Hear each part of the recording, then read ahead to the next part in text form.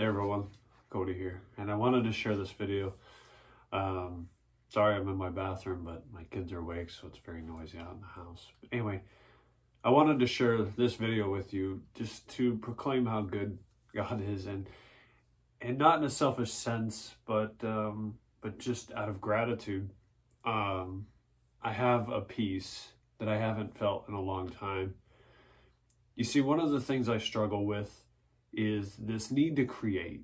I feel like I need to create writing or painting or videos or whatever, because I feel like I am not useful if I'm not creating things. And I think that creating can be a good thing, right? I'm not saying it's bad, but when it comes from a place of either an outlet for depression like it was before, or it comes out of this feeling of needing to make more money, so I was creating just to create to try to make more money. It's not good. It's not good, because then it's just this act of creation. There's not any love to it. There's not any, it's not glorifying God in a way. And I know that sounds weird, but I think that you can seriously worship God in everything that you do. And I wasn't honoring God in the writing or the painting. Some of it was about God, but I wasn't creating it because of my overwhelming love for God. It was just creating it to create. And even a lot of my videos are a product of that. Now, I understand if people's businesses are based on creating content, then they have to create it to make ends meet. I understand that, but that wasn't my case. So for a while, I've been feeling very empty. I've been feeling that God was not hearing my prayers. And I've been feeling just that everything I've been doing was in vain. Like I've been spinning my wheels to get nowhere. And I've been feeling this way for a while. And over the course of the last couple of days, I don't go on a lot of social media. I don't have TikTok. I have Instagram, but I never go on there. I have Facebook. I hardly ever use it. YouTube is about the only place that I actually go on to. And so, but even in watching YouTube videos, I've been feeling very empty. And I've been feeling that I'm doing stuff for God. My wife and I host a small group, and, we do premarital counseling, and, I serve at church and I attend church. So, I'm very involved in church activities. And again, I don't say that to brag or boast or anything. I just say that because I am.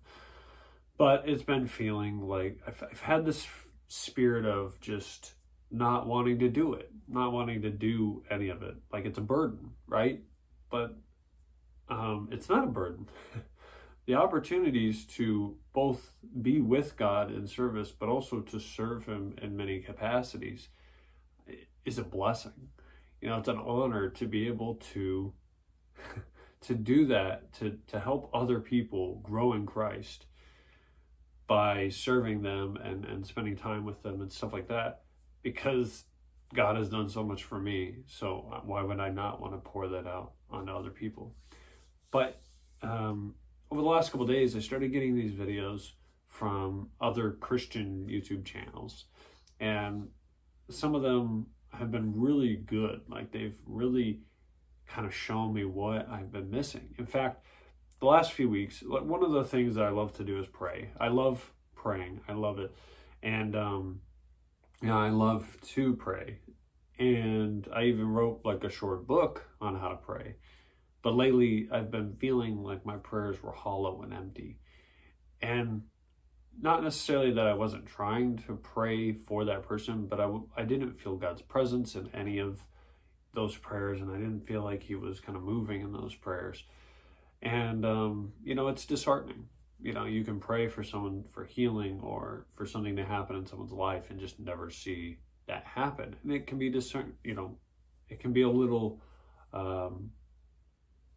disheartening. So, I've been feeling very frustrated with that. Like I got even to the point where I didn't want to pray. Well, I started getting these videos recommended to me because I watch Ruslan. I can put a link in the description, and he does some good videos about different topics. But he talked with a guy named Isaiah Saldivar, I think it is.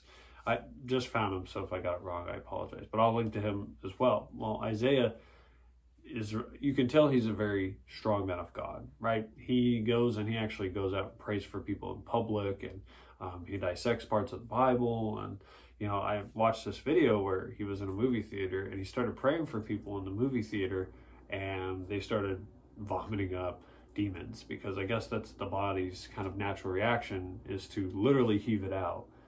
So that kind of like struck me, like, I want that.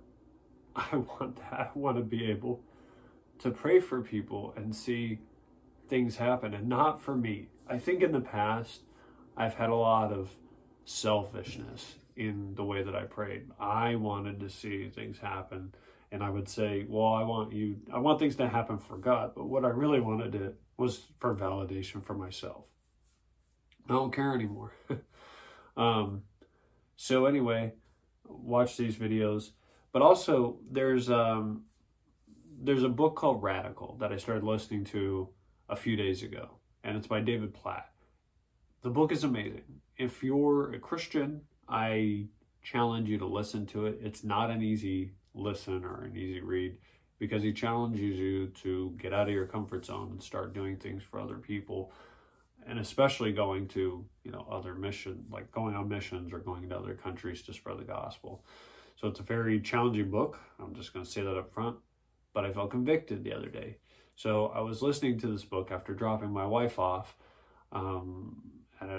to go hang out with some friends.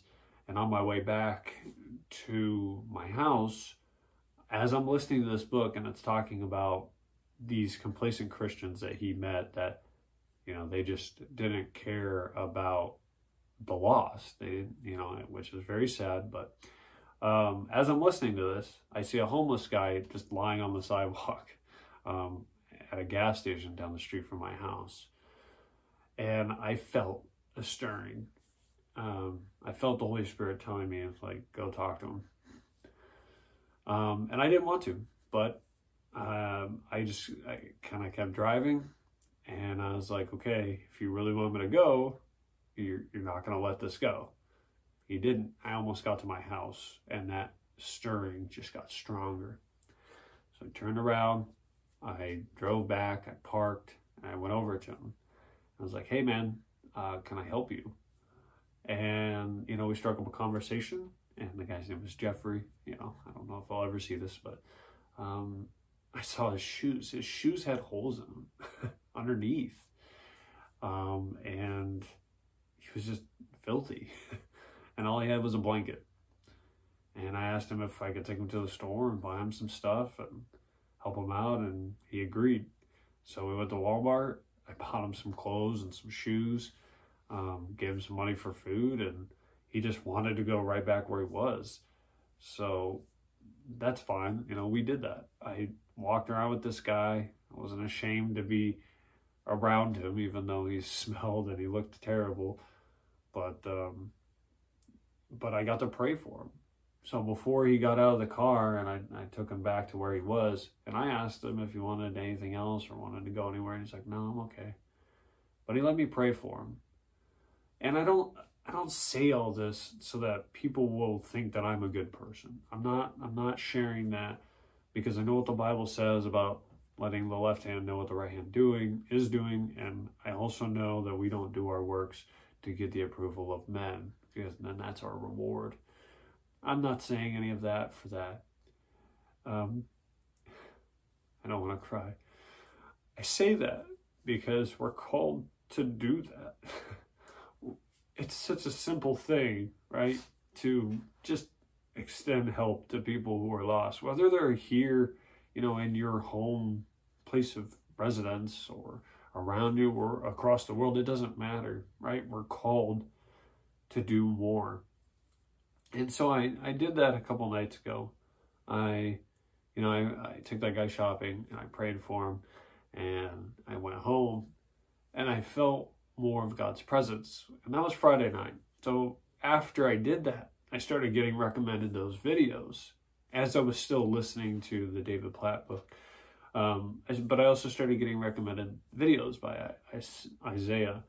And then there was another pastor who dresses up in normal clothes. I don't remember his name. I've only seen a couple of his videos, but he goes around and he goes to like, you know, tarot places, and he goes to those places where they have the crystals and stuff like that. And he goes in and talks to them, and then he prays for them.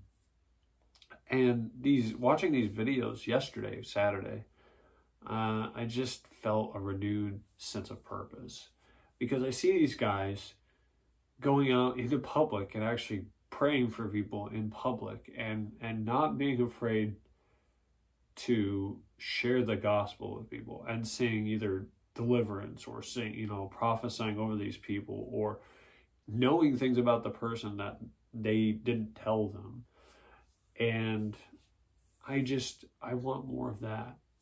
And I realized yesterday that one of the reasons I haven't been feeling that is because I've been filling the void of God's presence and God's purpose with creating. And it kind of ties all this back, right? So, you know, I've been writing or painting or drawing, whatever. I've been creating for a long time.